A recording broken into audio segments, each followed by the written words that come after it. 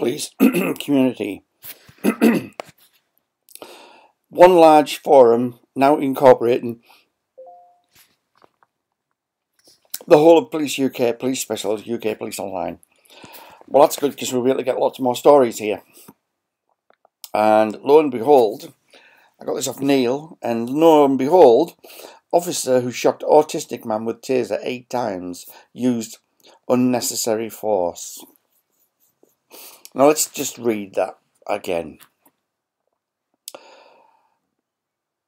Shocked an autistic man with taser 8 times used unnecessary force, unreasonable force, overpowering force, deadly force.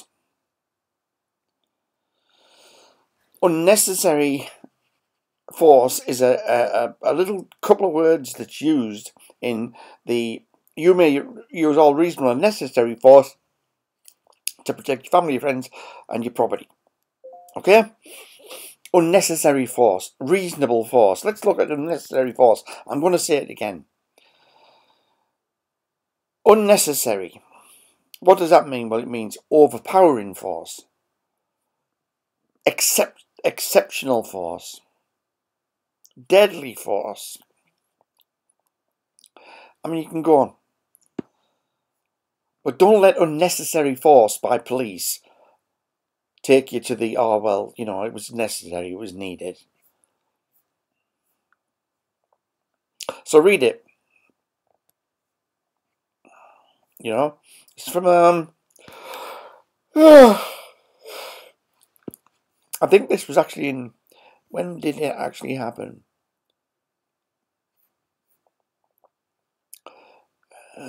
He's no longer able to communicate and largely verbally mute. All because unnecessary force. No, aggressive force. Cruel force. Dangerous force, not unnecessary. These are all things that this policeman and the gang of police that they are, the cruel bastards that they are just fucking evil. And this happens to another man. I'm just like, fucking, yeah. They're just disgusting. They are disgusting filth. And no doubt there'll be, you know, once this happens, get it put out, there'll be a few police looking at it going, we're going to have to do something with him because he's really, really revealing a lot of things about us. We're going to have to do something about him. You know, we've got his registration, we know his address. I'm sure we can do something. Like they did with Marty the other day. You know, he was threatened online by police. And I even screenshot it because I was that dumbfounded that they'd actually done that. You know, they were actually egging on other forces, other officers, to actually do something about it. So the police, you know, they're not innocent. They're a gang. They're a gang of bastards. And they have their fingers in everything, including the justice system. How many ex-police officers are in the courts? Something to do with the courts, something to do with the police, on panels. How many of them? I would not trust one on a panel or in anything like the IPCC at all.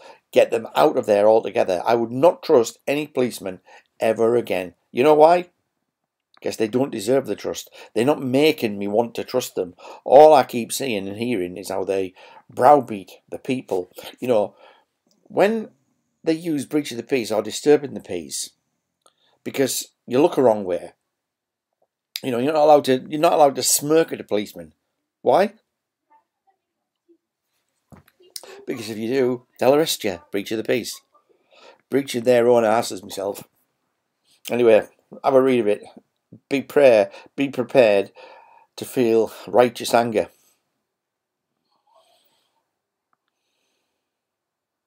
It'll be interesting to watch what's going on with this. The ramifications. Not about it, but about how it's all panned out.